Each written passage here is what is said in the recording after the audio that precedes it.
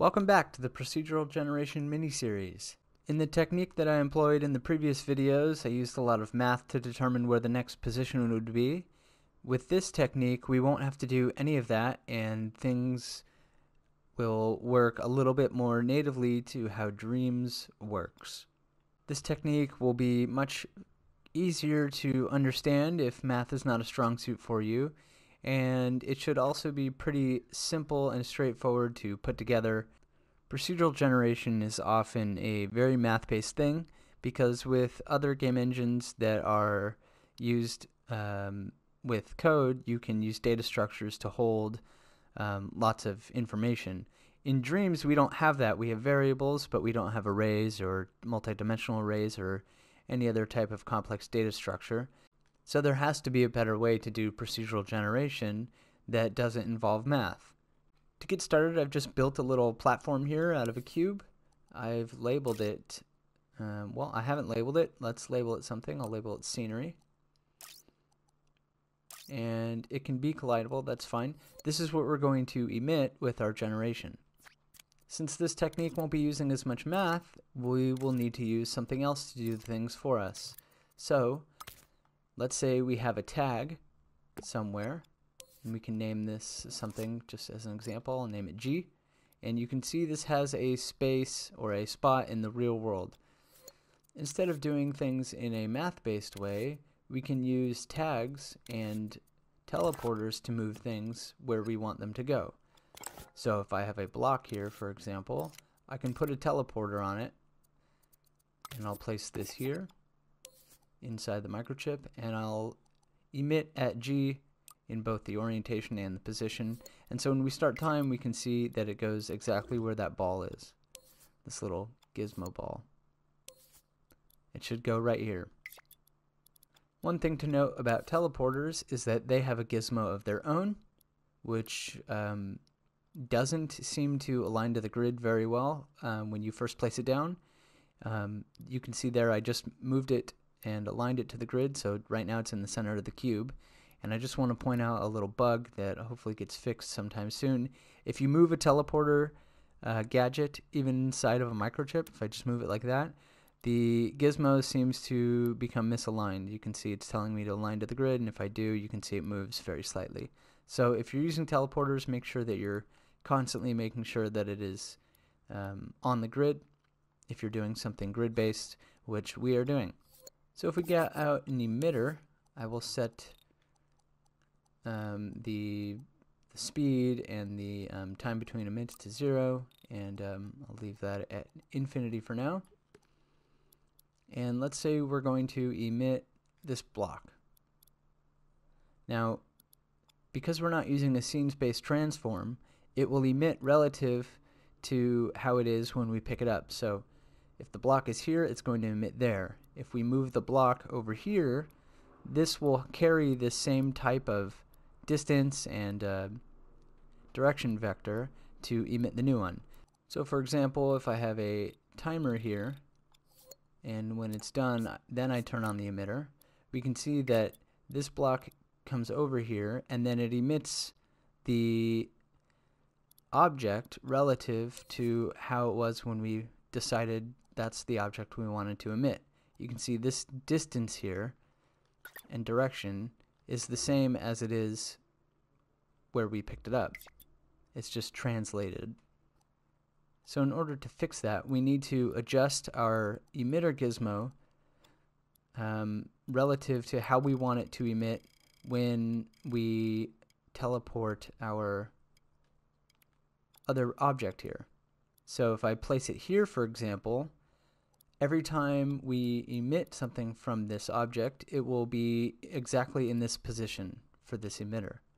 So now if I start time, it teleports over, and it creates the new object exactly how it was before it emitted it, or exactly how it was when we decided that was the object we wanted to emit. So it carries the same translation. That's all I'm trying to say. Since there's a limit on tags, we can't just place a tag everywhere we want something to be emitted, because that would be very limited and be very expensive, and it would also be very tedious to set up. So instead of placing tags everywhere, we're going to put tags on our object to show where the next object could be emitted at. So I'll get out a microchip here, and I'm going to group it into this object. And so now we can take a tag, and I'll just name this tag next. So this tag has a gizmo, just like the other ones, and we can place it where we want. But first, I think we should focus on where we want to place this chip. So here I've just placed the chip in the middle of the cube.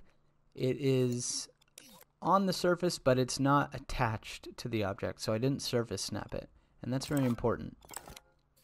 I'll get to why that's important in a little bit, but first we should set up our tag so that, we can leave it the way it is, but we want to notice which way is facing outwards, because if we're going to be emitting something here, then we need to know the exact position and set it up in a way so that this could work in multiple directions.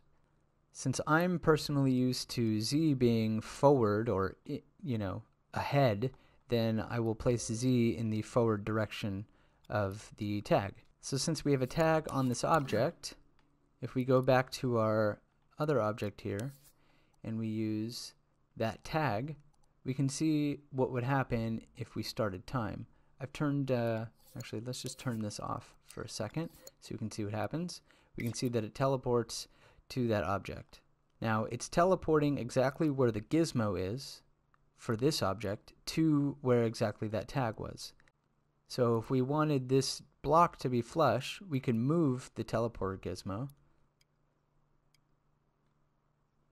And so if I move the teleporter gizmo here, this dot will go exactly where the tag dot is, or gizmo, and it will be facing, since we're matching the orientation, this chip should be on the outside facing Z. So if we start time, now we can see that it is lined up flush with this block, and the tag is facing outwards because it's matching the orientation. Since we care about our emission position without using a scene space transform, we have to do a little bit of manual work here in that I'll take a copy of this object, and I'll actually just delete the microchip on this object for a second. And so when we choose to emit this object, we want to set it up so that the block itself is lined up appropriately. Since we have it so that Z is facing this way, then we want to emit this thing in a way so that it will be lined up so that it can be flush with this object. So if we look at how this emitter would work, we can see that it would emit another block right here, which would be lined up with this one. So if I turn this timer back on, we can see that it will move here and then emit a new block right next to it. Now this microchip has a tag on it, and so if we copy this object directly and try to use that, we can see what happens. I'm going to set up a little cycle here. This is a way to switch back and forth between the two. And so for now, I'll use this timer. I'll set it very small target time, and I'll move this into B. Actually, I'll move it into the next. And just for demonstration purposes, I will make this 1 second. So we'll see that it teleports to the next tag, and then after 1 second it will emit, and then after this timer is done, it should teleport to the next tag.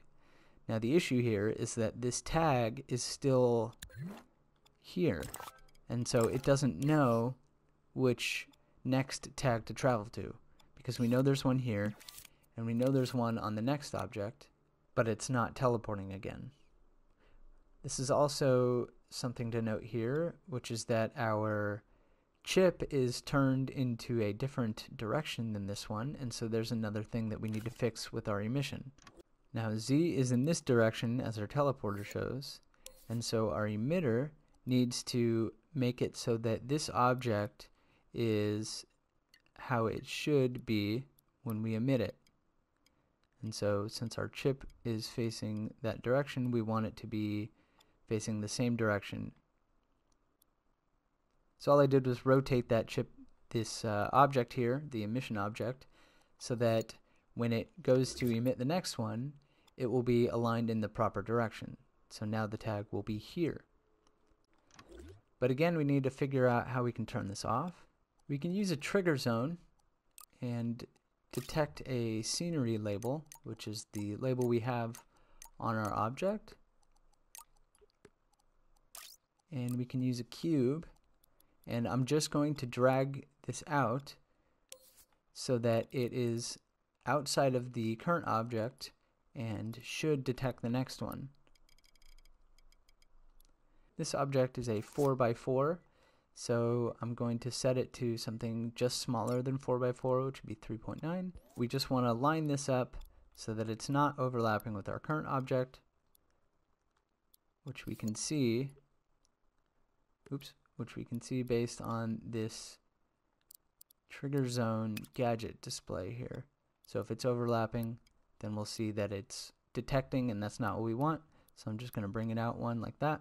So let's say we want to have this tag on only if we're not detecting something. With this, we can use the same logic. I'm just going to delete this one and make a copy of the one we just created or just edited and use that instead. And this should be still lined up. Oh, it's actually turned. Actually just going to turn this 90 degrees so that we don't have to fix the orientation on the emitter every time we create a new one of these. So now if I make a copy of this and choose this to be the object we emit, we can see that it is backwards. And since we have this weird rotation problem, I'm actually going to change the teleporter gizmo here to be the other way, like so, and I'll bring this back there. And so when we choose an object to emit, we'll have to adjust this accordingly. So if that's going to be the Z direction, then we'd want it like that, so we don't have to deal with the weird rotations. So now we can see it would emit this object, and so if I start time, we can see it teleports there, and it continues to teleport to the tag in front of it because the tag that's in each chip has a trigger zone, and when that's detecting something, that tag turns off. So there's really only one active tag at a time, although there are a bunch of tags, and since these are all still here, there are a bunch of trigger zones. So we're going to run into a thermo issue very quickly, especially if we had a lot going on here. If I make this time really fast, we'll hit a trigger zone limit fairly quickly. In order to avoid hitting a limit on trigger zones and tags, we can just delete this entire chip once this trigger zone has detected something. This is why I didn't attach the microchip as a surface snap onto this cube, because we're going to be using a destroyer to get rid of this chip. If the chip was surface snapped onto the object, then when we used a destroyer, it would destroy everything, including the block itself. So if I attach this destroyer to the microchip itself, then we can power it when this detects something. This destroyer will then destroy the chip, which gets rid of the trigger zone and the tag, and this should help us avoid hitting a limit on our trigger zones. So now if I start time, we can see that the tags on each block are being deleted as soon as the trigger zone detects something. So how do we emit things in different directions? Well, we can take this chip and multiply it or duplicate it a few times. But first I'd like to move the microchip into a better position so we can see. And I'm going to move it 4 away from the center there. The tag stayed in place and the trigger zone stayed in place, so we don't have to worry about moving those. And all I'm going to do here is I'm going to duplicate this chip, rotate it 90 degrees. I'll bring it 4 in, back to the center, and up 4. Then I can press right on the D-pad 2 more times to duplicate it. And now we have tags in all 4 directions and trigger zones in all 4 directions. And so now I can copy this object and use this as our emission object. And now we can see what happens when we start time. I'll set it slower again just so we can watch it. it will teleport to one of the tags, then emit a block, and you can see both of these tags deleted themselves because they're seeing each other. The block then teleported to another tag and emitted something, and it'll continue doing that as long as there is a tag. You can see if I speed up time, it's pretty quick and generates sort of in a circular direction, although there's nothing enforcing that, so at some point it may start acting a little different. I saw this technique in a recent Acert video on his procedurally generated dungeon, and I thought it was a pretty great way of doing things in dreams, especially since there's no real math involved. You just have to place things correctly and things should work. Now I saw this technique in a Acert video on his procedurally generated dungeon that he was building for his RPG game. If you haven't seen that video, I'll leave a link to it in the description below. And it's clearly a very smart way of setting things up so that you don't have to use math to determine where things are going to be generated. Now this video and technique that I'm using will employ some of those techniques, but it won't be a straight rip-off or a copy. I'm going to be doing some different things here. But like I said, if you haven't seen it, you should watch this video. It's really cool. Now instead of using this timer, because we're limited to some amount of time, we can use something else like a trigger zone. Now this tag needs to sense something, so we can sense the next tag, and when that's true, then we can emit something. After it emits, it'll go back and teleport to the next tag. And this we don't need to worry about the zone size. We can just set it to a scene, and that just means it will only go to this emitter if there's a tag for it to emit at. Now we don't want this trigger zone to always be on, or else it will immediately go to B and it won't teleport. So I'll put a small timer here, and we will use the finished to turn this on, and when we go to the A, it will reset the timer. So if you use a very small time, like a frame or two, then this trigger zone won't be on by default, and it will move only when it detects a tag after it's teleported. You can see how fast this is, and it's pretty fun to watch. Now if I didn't have this timer connected to this trigger zone, what would happen is this would be on immediately, and so it will go to port B, it will emit the object, and since this never turned off, it will never go back to B, because even though this is on, we're stuck at A. So what we need to do is reset this timer so the trigger zone turns off every time it goes back to the A port. Now to make things generate more evenly, if we wanted them to continuously go around and around, we would need to use something else to determine which next tag is on. So for this, we can use a timer, and I'll set the target time to whatever the max is, 10,000 seconds. And we'll get out an exclusive gate, and we'll use this to power the tag. Now the reason I have a timer is so that we can set the current time to modulate with this priority. So at 0, the priority will be 10, and then at 1 second, well, as the time goes up, you can see the priority, as the time goes up, you can see the priority climbing. Well, it got deleted because this tag was emitted at, but you get the idea.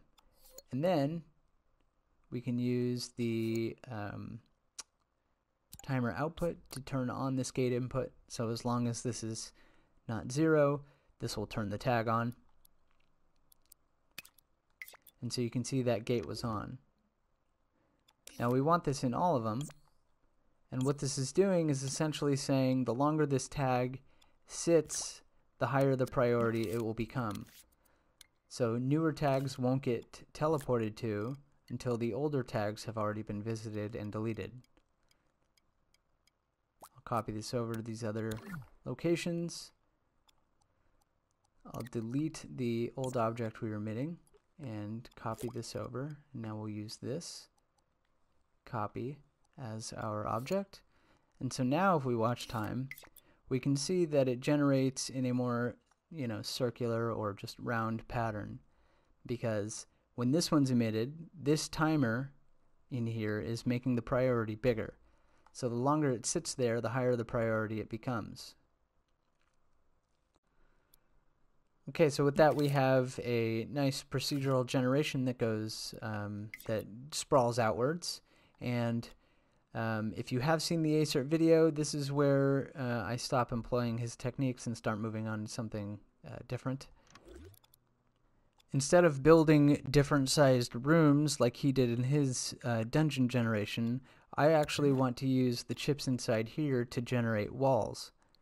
The benefit of creating walls with these chips is that each floor space can set up its own walls, and we only need to have one floor tile to create an elaborate maze or labyrinth or whatever you want to call it.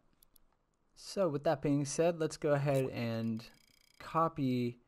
I'm just bringing the sculpt here. Notice this is not the same object. It doesn't have the chips. And I'm going to use this as our wall piece, which we can generate. I'm going to move the wall inside halfway so that it slightly overlaps both this floor piece, and if there were one here, then this floor piece as well. I also want to change the label on the wall so that it is not scenery. This way this tag doesn't see this wall and decide to delete itself. The reason we want to do that is this trigger zone is not lined up with this wall, but with this whole space here. So if there was a floor here that had a wall right here, and this floor piece got set down, it would immediately delete this tag because it would have collided with the wall. So this is why I'm changing the label on the wall to be something other than scenery, so that these trigger zones don't trigger these destroyers when a wall is there. So obviously with this wall in place, we're going to need something to emit it. So I'll grab out an emitter. And again, since we're not using scene space transform, we're going to need to correctly line this object up if it isn't already. This looks good to me, so I think I'm good there. Now, in order to determine when to power this, we need to think about a couple things. We don't want to power this if there's already a wall there, because we don't want two walls. We also probably don't want to power this every time, or else we won't even be able to move out of a single room or area or whatever you want to call it. So since we have a couple different things we need to look out for, I'm going to get out an AND gate, and this AND gate will power this emitter. So let's detect the wall. I'll move this gizmo just right here, and we will be looking for the label of object, because that's what the wall was labeled with. I can make it a square, and this doesn't need to be this big, so I'll just make it smaller. This looks good enough. And so we only want to emit it if we don't have a wall there. So if this is not detecting something, then we can emit a wall. And for now, let's also say we don't want to emit when there is a floor piece already next to it. This way it doesn't block off other things. Once this object has been emitted, we can also plug that into the destroyer to destroy the chip. Now this isn't done yet, because as of right now what would happen is the second time starts, both of these trigger zones won't detect something, it'll emit a wall and then destroy itself, meaning that all four of these would just immediately emit a wall and nothing else would happen. So just for now, I'm going to get a randomizer out, and I'll set it to true random, and I'll plug this A port into this C port. So this way it will only emit a wall if the randomizer happens to land on A, and that will produce some variability in how many walls we have. I just realized one thing we need to fix is, because I added this wall, it's throwing off the grid size of or the grid orientation, which threw off our emitter position, as you can see here. So the reason this is because I forgot to take this wall out of the group. We don't want this wall to be part of this object, otherwise it will affect its position in the emission. So with that we can take it out, and I can turn preview invisibility back on. So now we can see if I pause or play time and restart time, it randomly spawns walls in its 4 cardinal directions. And of course if I turn on the X-ray mode, we can see those chips being deleted every time there's a wall emitted, and when there's not a wall, it's not deleted.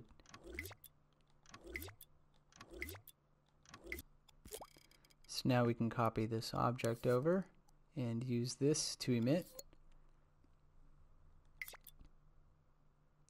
And now we can see, as time plays, sometimes walls are created, sometimes they aren't. When they are, the tag disappears next to the wall, because that's how it should work. And so now if I start time with full speed, we can see it building a labyrinth of floors and walls. And since there's no limit right now, this will continue to place floors and randomly place walls, which is a pretty neat technique for making a maze in a pretty quick amount of time here. Now obviously at some point we want to stop our emission, or else this will keep running forever and eventually we'd run out of thermo. We're currently sitting at 10% gameplay memory.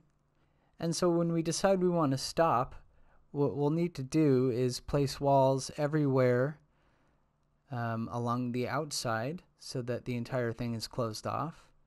And with that, we could realistically place walls everywhere that a tag still exists. So since we want to set some sort of a limit, I'll get out a counter here, and we'll just set this to, I don't know, 50 for now. And so what we'll do is every time we emit something, we'll increase the counter. Now that we have a counter, I can take the current count and place that into a number displayer so we can see how many rooms we have as we generate. And once it's done, once the counter is full, we can go ahead and destroy this entire object. Now since this chip is stamped onto this cube, when this destroyer powers on, it will destroy this whole thing here. So if I set this to something small here, like 5 instead of 50, we can see that in real time. And there we go.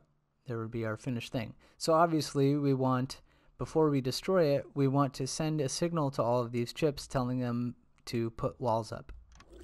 So since we want to do that, I'll get out a wireless transmitter. And I'll call this wireless transmitter end generation. Back inside of our floor chips, we need to add something like a wireless receiver that can accept transmissions from end generation. We'll set this scene wide. And actually, since this is scene wide, this is going to take up probably more memory since it has a type of trigger zone on it. So I'm actually going to swap these to go the other way around.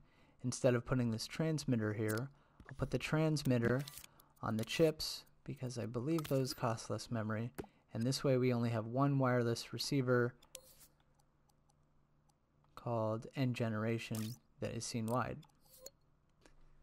Since these are two-way, you can actually send information from either one. So right now I have this switch plugged into the receiver, but we can see that the transmitter receives the signal just fine. And of course this works the other way around.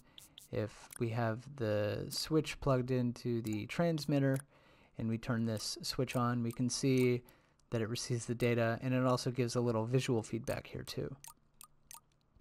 Anyways, with that out of the way, we'll set this counter full into the receiver, which will send a signal to all the transmitters. And I'll go ahead and place the transmitter in this chip. And so this signal we can plug into this same port as the randomizer because we want to ensure that it creates a wall as long as these trigger zones are not detecting anything, which will then emit the wall and destroy the entire object, or the entire chip, excuse me. So now I can delete those other microchips, clone this one, and we should be good to go. I'll make sure the emitted object is the same as these ones, as the one we just edited. And we can also send this finished or counter full into the destroyer. So now we can watch this in slower time here just to make sure. It will emit objects until we hit the counter full, and once the counter is full, we'll place up all the walls and destroy the object. This effectively will close off whatever we're making so that the player can't fall out of the object itself. And so now if we watch in real time, with the max set at 50, this will go until we hit 50 rooms, and then it will close off the entire thing. We can see that this is a very cheap way to create a interesting type of labyrinth. We're not done, and we're at 15%, 16% gameplay memory.